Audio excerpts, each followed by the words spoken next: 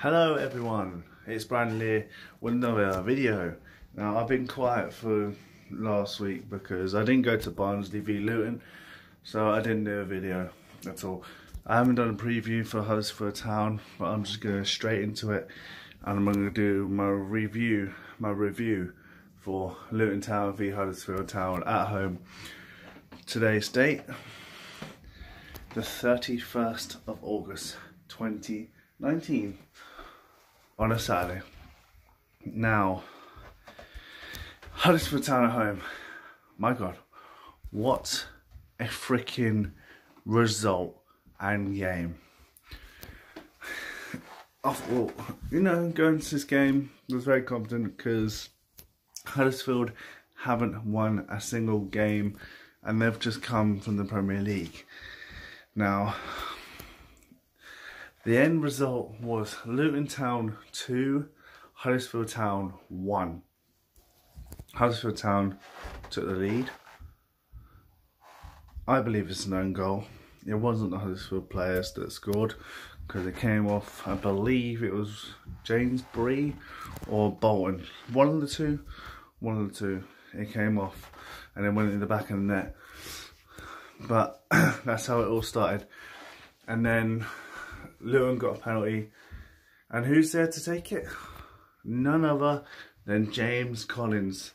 Now, from seeing how he took the penalty, he did score. He has been practicing and practicing, and it proves that he can take penalties now. The keeper went the right way, but he placed it in the bottom left corner, and that made it 1-1. At home, Luton Town. And then in the second half, well, all goals came second half actually, yeah, all the goals came second half.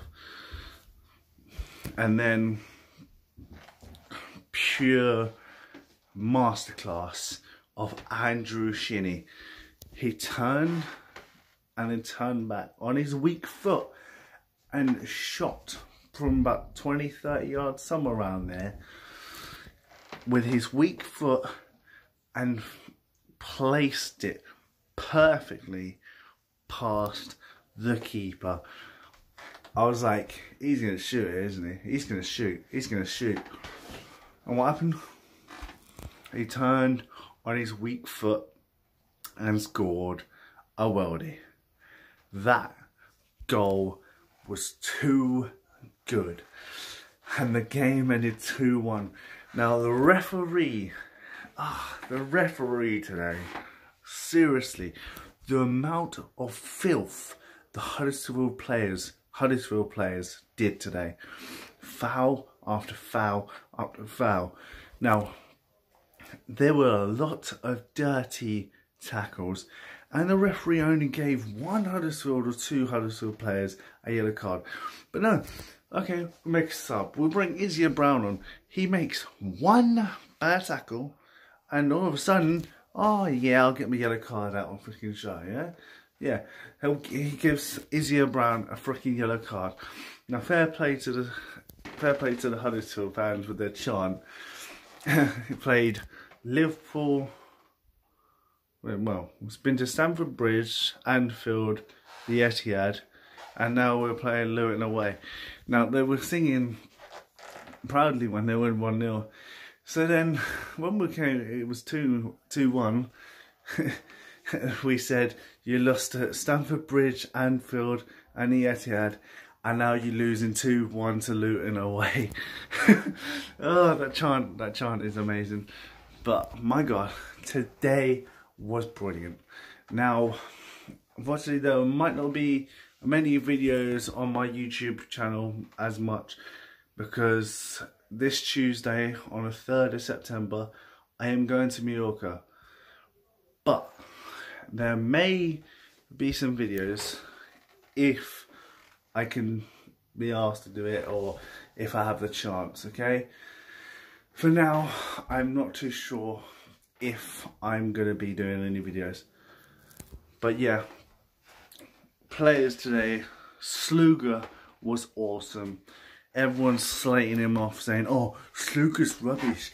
We don't, Sluga doesn't deserve to be #1 keeper. Sluga doesn't deserve to do this. Sluga doesn't deserve to be in the first team. And it should be James Shea. I'm sorry. We bought him for 1.3 mil, I believe it was, somewhere around there. He is not worthless. He didn't cost that much money because he's crap. He is class. Everyone's slating him off, saying, oh, Sluga's this, oh, Sluga's that. We need to put Shea in goal. We need to drop Sluga. Well, to be fair, he does not need to be dropped. He was just getting used to playing in England and in the Championship football, which, believe it or not, people will know this anyway, League One to the Championship is a different ball game. As I've said in some of my videos already, the Championship is a different ball game. We started with 1 point, then we lost some games, now we've won 2 games in a row. Okay, we beat Cardiff in the Carabao Cup, the League Cup, EFL Cup, whatever the bloody hell they call it. They call it the Carabao Cup. I don't like calling it that. But we beat Cardiff. And we've got 3 wins in the trot. Now the next game is September the 14th against QPR at Loftus Road. Now I cannot wait for that because, oh my God. I've heard rumours that if you wear Luton tops and all that stuff in Loftus, there will be fights and brawls, and of course you won't be able to go in the pubs after. But I cannot wait. I cannot wait for that game. That's after my holiday, which I'm going from Tuesday the 3rd till the 13th, no, 11th. But yeah, it's not too bad. I'm going to be back here rolling, gonna be working, and then, you know, see what happens after. But yeah, today I am so impressed with the squad. Sonny Bradley was brilliant, Tony Cliff was brilliant, Shinnie was brilliant, excuse me, Matty Pearson was brilliant. Every player on that Luton squad was brilliant. Okay, there might have been a couple minors, but today it was a good game. Now, Huddersfield, as I know, they're on a losing streak. And if it's only the start, but they've got to start winning games. I don't know who they've got next.